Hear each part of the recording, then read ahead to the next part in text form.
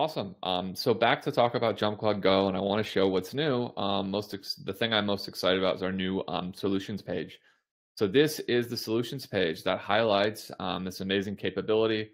On this page, not only can you find some overviews, a video of how this gets configured, there's also access to the JumpCloud Go feature brief, which can be a great asset to share if you're looking to dig into the details and understand more about JumpCloud Go and share that with others. So what the heck is it? Seeing is believing, and let's play a real world scenario, which is I'm Scott. I work at a company called JumpCloud. We use this platform called JumpCloud, and JumpCloud is how I securely authenticate to the resources I use to get work done. One of those key resources is the JumpCloud community.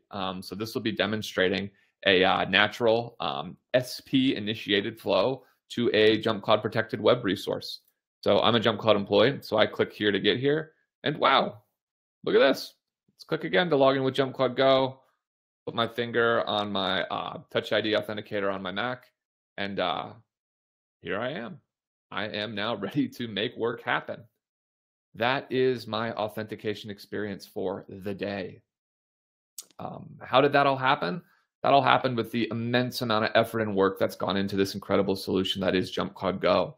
And as the solution brief calls out, this is kind of this amazing feature that's at the intersection of productivity and security, where we're using a hardware-backed token stored inside the secure enclave on my Mac OS device to get me to my resources without me having to enter a password.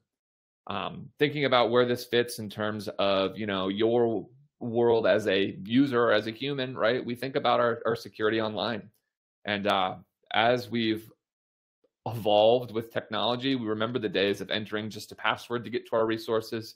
That then evolved into two-factor, where we're getting codes on our phones that let people know that those services, we had our phones, so we put the code in so that people couldn't hack us.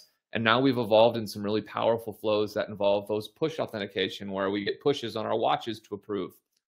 What's at the top of this model? Well, you just saw it. It's passwordless. It's the idea that your security is tied directly to your identity and your physical work computer, and having access to that, being signed into your work account on your work computer, is what gives you the highest authenticator assurance to get you to your resource. So there's nothing more powerful on top of that than to throw in the inheritance factor. You are who you are, so that your fingerprint is what gets you there. So JumpCloud Go is us realizing the power of this incredible JumpCloud platform. It is certainly to protect and manage right now SSO applications. And the whole idea is that this is what you get with an all-in-one platform that does device, identity, single sign-on, and access management. So again, JumpCloud Go, the best place to dig into it's on the website. And if you're curious where this lives inside your admin portal, go ahead and sign in here, and I'll show you where that lives. Using the demo gods. Inside the admin portal, JumpCloud Go is enabled for all new accounts. All existing accounts have to first turn the feature on. So where this feature lives for existing accounts that might not have it enabled is on the Features tab. Once the feature is enabled, the way that we interact with the computer and the browser is through a browser extension. This is analogous to the Windows Accounts extension that Microsoft uses for their primary refresh token. And you'll see right now we have the Chrome Web extension. Currently in development are adding full support for Edge and Brave. They'll use the same Chrome extension, and we're developing two new extensions, one for Firefox and one for Safari. The way you can deploy this extension, it's up to you. With a powerful platform, as we talked about with Federation, we are all about understanding that you use other tools, other workforce productivity suites. So you're welcome to use JumpCloud and our policies to deploy this extension. Or if you're a Google shop, I highly recommend using Chrome Browser Cloud Management, as this really is a better together story between JumpCloud and Google, as we can enforce enrollment into Chrome Browser Cloud Management, and then you can gain all of the power of managing the Chrome browser inside of this free-to-use tool. Doesn't actually require that you have a Google Workspaces paid account. So really, really excited about our better together story with Chrome Browser Cloud Management. And then once it's there, we have this browser extension. Highlight some of the new capabilities of the browser extension. You'll see right now that I'm on an open tab. If I click this, this now opens a new tab and brings me to the user portal. If I happen to be in an empty tab and there's nothing that I'm highlighted on, I'm just in the new tab space and I click it, it'll populate that new tab space with the user portal. So I have a new behavior as a user using the JumpCloud that is, I'm constantly clicking on this to get to my user assets. And this is actually how I get to the admin portal now too, as you can get to the admin portal with just a click.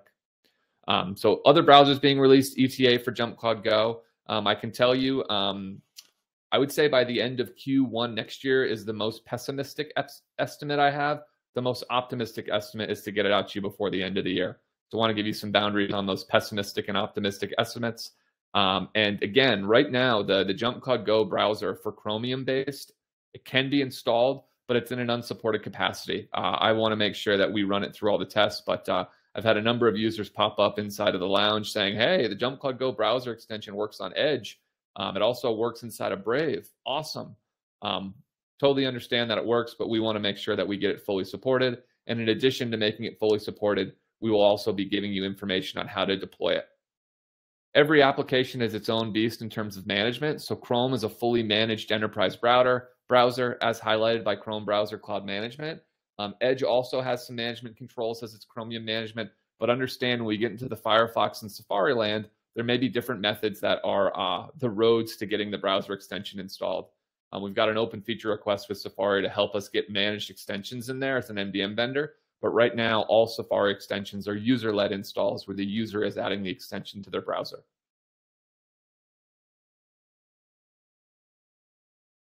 So that's what I've got. I'm super excited to share these resources. I've highlighted what's new. And again, just as a user using it, one of my Easter eggs or something that I do as a new behavior that's saving me a ton of time is just getting used to clicking on this to get to the user portal so I can get to my resources with a single click. This also makes URL bookmarks potentially a lot more useful for your organization. So understand that this is a portal that if you're not using us for SSO, there's value to be had with JumpCloud Go, giving easy access to potentially company resources or a homepage. A lot of fun stuff that you can create and bring to your organization with JumpCloud Go now that it's just a more seamless access way to get to the user portal and get to those precious resources inside of it.